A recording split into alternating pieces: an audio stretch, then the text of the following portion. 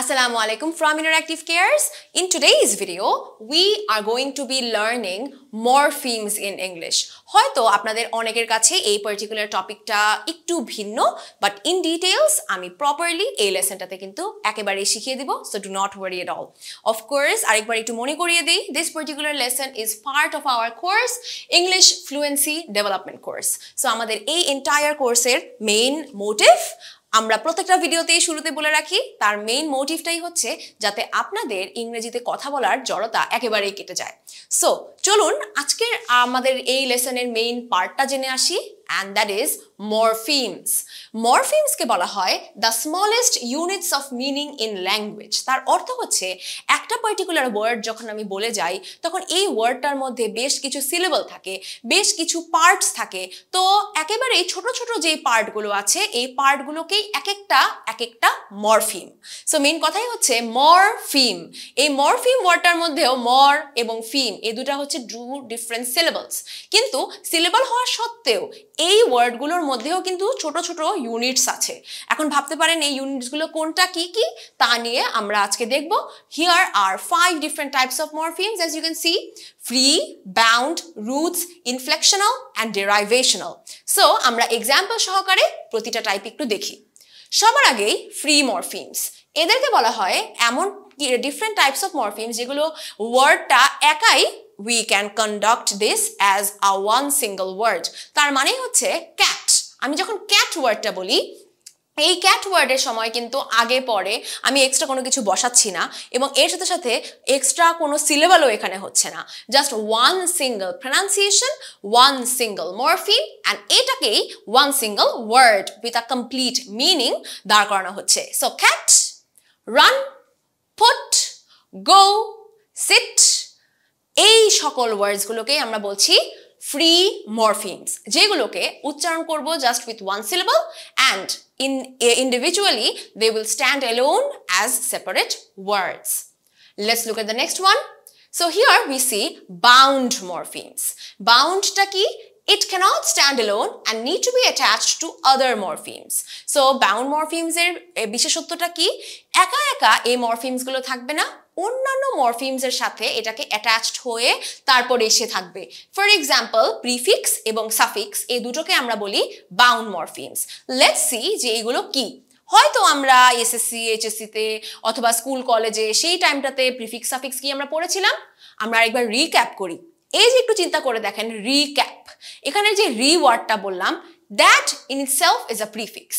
So প্রিফিক্সের main বিশেষত্বই হচ্ছে বিভিন্ন টাইপের ওয়ার্ড, এই ওয়ার্ডগুলোর আগে যখন আমরা রি, ইম, আন, ইন এইরকম জাস্ট 2 or 3 ডিফারেন্ট লেটার্সগুলো দিয়ে যখন আমি ওয়ার্ডের আগে বসাই তখন ইট completely changes the meaning of it. For example আমি যখন বলি কালেক্ট, কালেক্ট সংগ্রহ করা, আর এর আগে যদি আমি রি ওয়ার্ডটা দিয়ে দেই রিকালেক্ট, তার মানে পুনরায় চিন্তা করে আবার এটাকে সংগ্রহ করা। সো সি, রি এর অর্থ হচ্ছে পুনরায়, আমি যে কোনো জায়গায় রি বললেই পুনরায়, রিক্যাপ পুনরায় সবকিছু চিন্তা করা, রাইট? সো রি এর অর্থই হচ্ছে যে দিস ইজ আ প্রিফিক্স, এটা যখন কোনো একটা ওয়ার্ডের শুরুতে আমরা বসিয়ে দেই ইট immediately changes the meaning of the word. এবং একই রকমভাবে সাফিক্স কি? সাফিক্সও হচ্ছে এরকম 2, 3, 4 ডিফারেন্ট টাইপস অফ লেটার্স। এই লেটার্সগুলো আমি একটা ওয়ার্ডের শেষে বসাই এবং শেষে বসালেই এটাও আমার ওয়ার্ডের মিনিংটাকে পাল্টে দেয়। ফর এক্সাম্পল আমি যদি বলি হ্যাপি, হ্যাপির অর্থ সুখী, এবং হ্যাপি কোন parts of speech? It's an adjective, তাই না? এবং এই সুখী থেকে যদি আমি এটাকে সুখ বানাতে চাই, অ্যাজ এ নাউন বানাতে চাই, হ্যাপি লাস্টে আমি যোগ করে দিব নেস, NESS।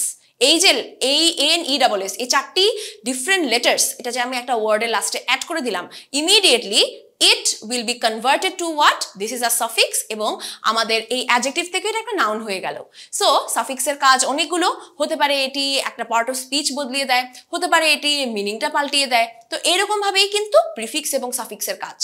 সো আমি আরেকবার মনে করিয়ে দিই, এই প্রিফিক্স এবং সাফিক্স এগুলো কখনো একা একা ইন্ডিভিজুয়াল ওয়ার্ড হিসেবে বসতে পারে? নো। শুধুমাত্র NESS is not a word, শুধুমাত্র RE is not a word. So এগুলো যখন অন্যান্য ওয়ার্ডের সাথে জয়েন করানো হয় নিশ্চয়ই এটাকে আমরা কি বলবো? Bound মরফিমস, because they can't stand alone. বুঝতে পারলাম? এরপরেরটাই আমরা আসি যেটা হচ্ছে রুটস। রুটস হচ্ছে রুটসের বাংলা অর্থ কি? গোড়া, তাই না? সো ইন দিস কেস আমরা যখন রুটস এর কথা বলি এটা হচ্ছে একটা ওয়ার্ডের মেইন মরফিম যেটা ওয়ার্ডের মিনিংটা বহন করে। সো একদম একটা ওয়ার্ডের যে মেইন পার্টটা উইদাউট দিস রুট মরফিম আমার ওয়ার্ডের মিনিংই পাল্টে যাবে, এটাই আমাদের root morpheme. So the main মরফিমস that carry the core meaning of a word. এটাকে আমি কি করব, হয়তো এই ওয়ার্ডটার শুরুতে বা শেষে প্রিফিক্স বা সাফিক্স বসিয়েছিলাম। সো আমরা আরেকবার আমার এক্সাম্পলটাতে চলে আসি। মনে আছে আমি ফার্স্ট কি এক্সাম্পল দিলাম? কালেক্ট। কালেক্ট মানে সংগ্রহ করা, এবং রিকালেক্ট। সো এই যে রিকালেক্ট ওয়ার্ডটা হয়ে গেল, এখানে রিটা যেরকম ছিল একটি প্রিফিক্স, রিটা যেরকম ছিল এর আগের এক্সাম্পলটা বাউন্ড মরফিম, তাহলে কালেক্ট ওয়ার্ডটা আমাদের এই ওয়ার্ডের খুব মেইন ব্যাপার। সো এই কালেক্ট ওয়ার্ডটা ইজ মাই রুট মরফিম। বুঝতে পারলাম? এইভাবে করেই মরফিমগুলো যুক্ত হয়। সো ফার্স্টে বাউন্ড মরফিম দিলাম because that was a prefix, and তারপরে আমি রুট মরফিম দিলাম অ্যাজ ইন আমার ওয়ার্ডের main part. So this is how it's structured. এটাকে আমি কম্বাইন করি with other prefix and suffixes, এইভাবেই আসছে root morpheme. For example, in unhappiness, একটু যদি চিন্তা করে দেখেন আনহ্যাপিনেসের মধ্যে কি আছে? প্রিফিক্সও আছে which is un। যখনই আমি un বসিয়ে দেই এর অর্থ হচ্ছে তার অপোজিট, তার অপোজিটটা চলে আসে। সো শুধুমাত্র যদি হ্যাপি বলতাম, হ্যাপির আগে আন বললে মানে হ্যাপি না সেটা চলে আসে, অ্যাজ ইন অসুখী সেটা হয়ে যায়, right? So An is the prefix, and last হচ্ছে নেস। নেস ওয়ার্ডটা as we have previously discussed this is a suffix যেটা অ্যাডজেক্টিভকে নাউন করেছে। সো এই আন অ্যান্ড নেস এই দুটো তাহলে কি হয়ে গেল? Bound morpheme. এবং মাঝের যেই হ্যাপি ওয়ার্ডটা, হ্যাপিটা তো এখানে ওয়ার্ড না, HAPPI, this is not a word, HAPPY is a word. So HAPPI এই যে মেইন পার্টটা এই ওয়ার্ডের মধ্যে, this is my root of this particular word. So রুটটা তার মানে হয়তো আমরা বুঝে গেলাম। এরপরে আমরা দেখি ইনফ্লেকশনাল মরফিমস। ইনফ্লেকশনাল মরফিমস হচ্ছে whenever আমরা একটা ওয়ার্ডকে একটু চেঞ্জ করতে চাই এটার মিনিংটা, তখন আমি কিভাবে মিনিং চেঞ্জ করতে পারি? হতে পারে টেন্স, হতে পারে নাম্বার বা কেস হিসেবে পাল্টাচ্ছি, তখনই আমরা যে ডিফারেন্ট লেটার্স ব্যবহার করছি that are called ইনফ্লেকশনাল মরফিমস। For example, আমি যদি বলি দ্য বয় ইজ প্লেয়িং, এখন আমি যদি একটা ছেলে না অনেকজন ছেলে খেলছে এটা যদি বলতে চাই, তাহলে আমি বলবো না দ্য বয়েজ আর প্লেয়িং। এই যে আমার মেইন ওয়ার্ডটা ছিল বয়, এই বয় ওয়ার্ডটার লাস্টে যে আমি এস যোগ করে দিলাম, এই এসটার মূল ব্যাপারটাই কি? আমার নাম্বারটাকে পাল্টে দেওয়ার জন্য। অ্যান্ড এই যে আমি এস যুক্ত করে নাম্বারটাকে পাল্টে দিলাম, এই S পার্টটুকু is my ইনফ্লেকশনাল morpheme. Okay, so this is how আমি নাম্বারকে চেঞ্জ করে দিলাম। আরো কিছু এক্সাম্পল আছে, যেমন ম্যান, ম্যানের প্লুরাল তো তখন হয়ে যায় main. So in that case এই যে ইটা অ্যাড করলাম, এই ইটা হচ্ছে আমার ইনফ্লেকশনাল মরফিম। সো ইনফ্লেকশনাল মরফিম যে সবসময় এস বা ইএস হবে এমনটা কিন্তু না। এবং একইভাবে টেন্স পাল্টানোর সময়ও তা হয়। ফর এক্সাম্পল, আমি যদি বলি বিকাম, হয়ে যাওয়া, এইটার পাস্ট টেন্স কি? বিকেম। তো এই যে বিকাম থেকে বিকেম হয়ে গেল, এই সি এর পরে যে এ হয়ে গেল, ও থেকে এ হয়ে গেল, এই এটা হচ্ছে আমার ইনফ্লেকশনাল মরফিম, কারণ ও এটার টেন্সটা পাল্টে দিল। আশা করি বুঝতে পেরেছি। সো ইনফ্লেকশনাল মরফিমই হচ্ছে আমার ওয়ার্ডের ভেতরে যখন এভাবে করে বসাই individual letters or a couple of letters joining together, যেগুলো টেন্স, যেগুলো তার মিনিং, কেস, নাম্বার এগুলোকে বদলে দেয়। And finally, we have our fifth type, which is derivational morpheme. So, derivational morpheme হচ্ছে যখন আমরা একটা new word or change করে ফেলি তার grammatical category entirely. For example, replay. So, এই যে replay এর মধ্যে যে re ওয়ার্ডটা, ভাবতে পারেন এটা তো আমার bound morpheme ছিল। So, এইটা both আমার bound as well as my derivational morpheme. So, all the time যে একটা prefixই থাকতে হবে derivational কে যে আমার মিনিংটা পাল্টে দিতে, এমনটা না। There are many different ways যেভাবে করে আমি মিনিং পাল্টে দেই। For example, আমরা যদি কোনো কিছু গুড হয়ে থাকে, গুড থেকে যে আমি এটাকে গুডার বলবো না, আমি যে এটাকে বেটার বলবো। সো এই যে বেটার হয়ে গেল, এই ইআরটাও কিন্তু আমার ডেরিভেশনাল মরফিম, বিকজ ও এটার ওয়ার্ডটার মিনিংটা পাল্টে দিচ্ছে। আর গুড থেকে বেটার হওয়াটা এটার থেকে আরো ইজি দিয়ে দেই অন্য বেসিক কোনো একটা ওয়ার্ড যেটাতে ইআর ইএসটি চলে আসছে। ফর এক্সাম্পল প্রিটি, প্রিটি থেকে প্রিটিয়ার অ্যান্ড দ্য প্রিটিয়েস্ট, তাই না?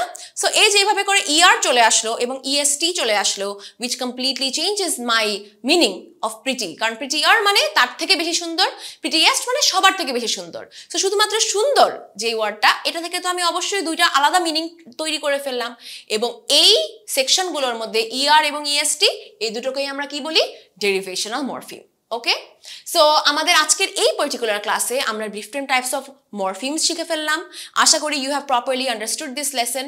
আমাদের এই এন্টায়ার মডিউলটার মেইন পারপাসটাই হচ্ছে সো দ্যাট আপনি একেবারে basic of all of the pronunciation techniques যেগুলো আছে, vowels, ডিফথংস, মরফিমস and the entire phonemic chart, এগুলোকে প্রপারলি আয়ত্তে আনতে পারেন। So Asha kori this entire module and this particular video has been helpful to you all. Most definitely if it had, feel free to leave a comment down below. Most definitely দেখা হবে অন্য আরেকটি মডিউলে, অন্য আরেকটি লেসনে।